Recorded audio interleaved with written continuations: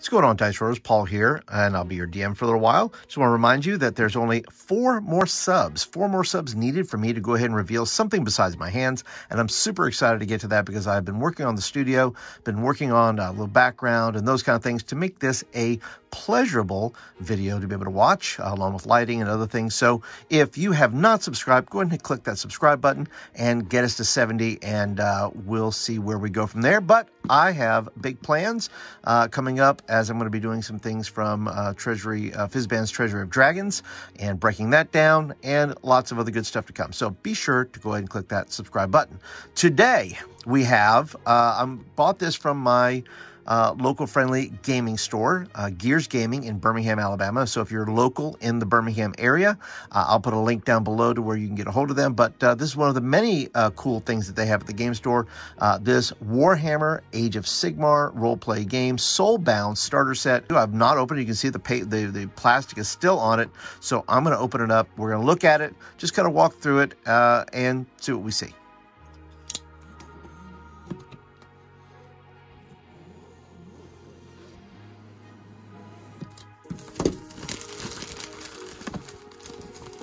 Now, the box itself, I got to tell you, is really nice. It has that feel to it. It's very, very cool. It's very well made, not flimsy at all.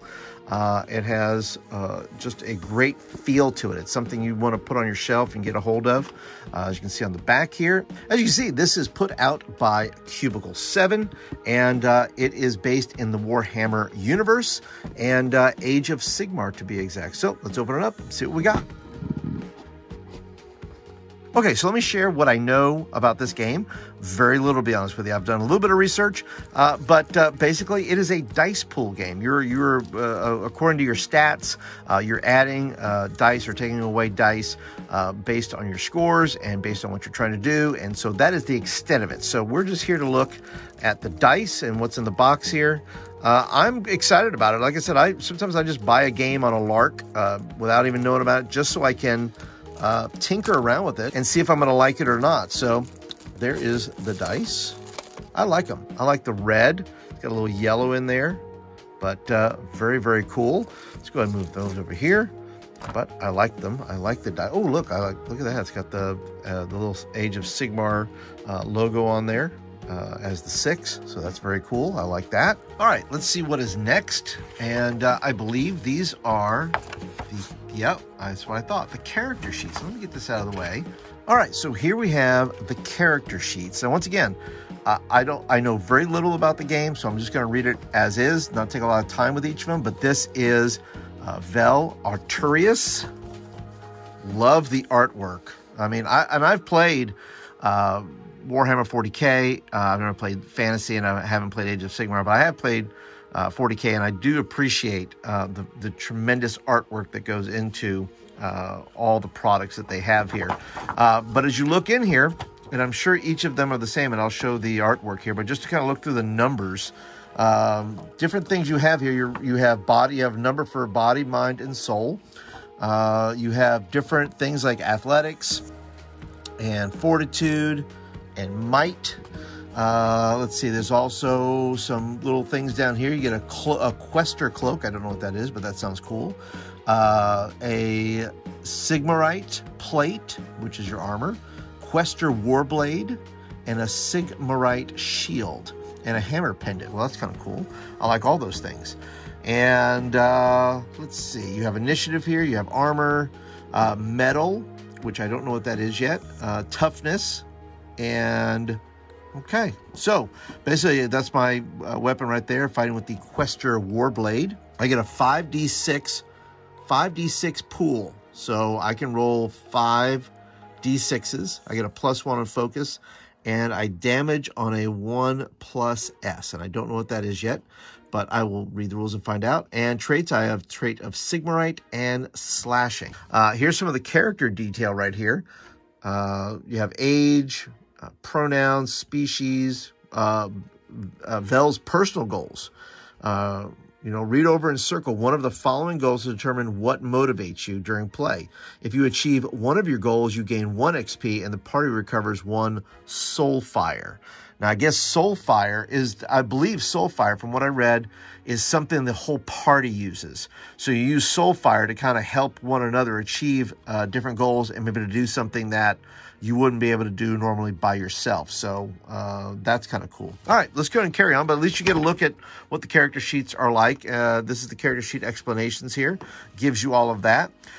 So let's go and take a look at some of the other, what are the kind of characters we have here? Let me pull these out here. So we have Imren Sealgare. Let's get a look at that. Oh, wow, that looks great. Look at that. And then you have Malgra Danson.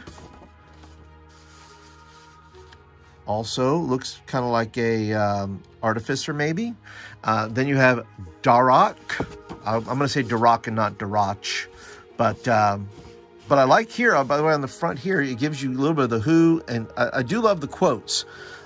If it is unwise to remain in the open if the enemy is in the shadows. So, I mean, these are really, I love a good quote, and I love the fact that these are things that your character would say, and you can just throw that right into the role play. So I do like that and appreciate that. Oh, look, it's Groot. So yeah, Darok, a Kurnoth hunter. So yeah, definitely Groot. Who doesn't want to play Groot? Zan Beamer, or Beamer? Yes, I'll say Zan Beamer. And that's an Excelsior War Priest, and looks like a bad dude with them red glowing eyes. So, all right, well, those are all the character sheets. Very cool to that. And let's see what else we have. Oh, the tokens. And I did glance when I was opening the opening pages there. I believe these are your Soulfire tokens, right? These are your Soulfire. Let me put that in here. These are your Soulfire tokens. You get so many of those to be able to use at appropriate moments, I imagine. And then you have the what's called Doom tokens, and I'm not as familiar with that, but those are your Doom tokens. And then I believe these are what's called your metal tokens. And once again, I think your metal, if I understand the term as normal words, you have your toughness, I would think, your metal. All right, I'm just going to dump some of these out here and get to some of these other, yeah, just dump them all out. All right, then you have the Faltering Light. And this is Discover the Truth of What Lies Beneath Bright Spear. And this is, looks like the adventure that they have in here. And kind of flip through it a little bit, and you can see lots of great artwork. And it looks as if it goes through the rules as you go, because there's conditions. Let me go back to let me go to the beginning here. Attacks, it shows you how to do the actual attacks. It has a little sheet on that. So the rules are integrated into the adventure, which is really kind of cool. Bright Spear Meeting, lots of little tables you can roll on. That's very cool. I like that. So yeah, let's see. Once again, beautiful artwork, and that's the actual adventure. So let's move over with that. All right, so what do we got here? We got a map, and this is the city of Bright Spear. And as I understand it, I believe it's tiered. I believe this is something that goes from bottom to top. So there's a top part and a bottom part of Bright Spear. It has all the districts here, which are listed by color. You can see that. And then there's where they're located all around the city there. So that's very, very cool. I love a good map. And then here's the big map, big map of the world there. There's some, let's see, what else we got in here? We have reference sheets, because you need reference sheets, right? I mean, that's kind of, you got to have a reference sheet. At least I do. I don't know about you. But there's a reference sheet. It's got all your things, shared spell casting. Let's see, realm affinity, the price of failure. Wow. So you get a little thing there that if you fail, something bad is going to happen. I like that. I like when magic just goes awry. And getting down to the bottom box, and this is the Bright Spear City Guide, a comprehensive guide to the city of Bright Spear. We'll take a little look in there. Okay, and factions, I guess. All kinds of people, all the different, the Free Guild, the Fire Slayers, the Iron Weld Arsenal, the Caradron Overlords. I like that. Places of interest. It's got landmarks, currency, all kinds of good stuff. Oh, look, taverns, markets, places of worship, other sites, goods and services. So the big list there for what things will cost.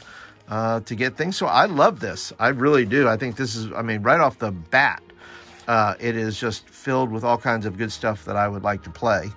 There's threats. What's going on? What threatens the city? There's the Undercity. Wow. Lots of good stuff. I can't wait to just kind of read through this on my own. And let's see. Very last thing here. That's the actual book. So yeah, so that's the book that you can buy. Warhammer Age of Sigmar Soulbound. That's the actual Perilous Adventures of the Moral Realms. I'll leave a link down in the description below that if you're interested in the actual box set, or if you're interested in this, I'm an Amazon affiliate, so anything you purchase, a few pennies goes to me, and you help support the channel. And then last but not least is there's another map, right? Well, it's not another map, but it's the same map as the other, but it's inside. I remember seeing something inside the top of the box. I love using space. I love using space wisely. I mean, use everything. Why not? Why not use the inside of the box or the inside of the cover? Here's the, here's all the different things you can do. Here's, let's see, kind of zoom in just a little bit. You can see there, it's got making an attack. It's got range and dealing damage, advantage and disadvantage, common skill combinations. It has all the different rules and things there. So it's another really easy little cheat sheet that you can use. So, well, that is it, guys. That is the Soulbound Age of Sigmar. What did you think? I would love your comments. Leave me some comments down below. Is this a game of interest? Have you played it? I'd love to hear from you. What is it about it that you've seen that maybe intrigues you about it? And that's it. I appreciate your comments. Don't forget, only 4 more subs. 4 more right here. 4 more subs to get away from these hands and then get to see what's behind the camera here. Once again, not going to be a big thrill or anything, but, you know, it's not like I'm famous or anything like that. But at least I get to show my face on camera and start doing some other fun things. So if you're not a subscriber, go ahead and click the subscribe button. Be sure to hit the thumbs up button. Let me know you like the video and you want more of them. And until the next time, we'll catch you guys in the next video.